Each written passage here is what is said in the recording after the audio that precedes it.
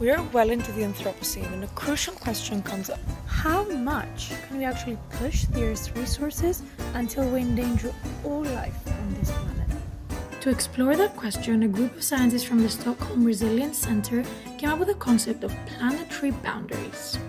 They identified and quantified 9 interlinked processes that regulate the stability and resilience of the Earth's system. So how are we doing on these boundaries? Well, not so good apparently. 4 of them have already been crossed, but not everyone is equally to blame for crossing these boundaries, and everyone is equally exposed to the effects of crossing these boundaries. The most resource-intensive sectors, lifestyles and economies, predominantly of the global north, have pushed the Earth to her limits.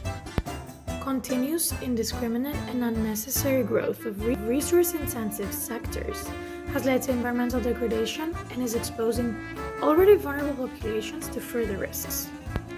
In order to get out of this, we must liberate our minds, our policies and our industries from this extractivist, constant growth imperative that has stifled our imaginations.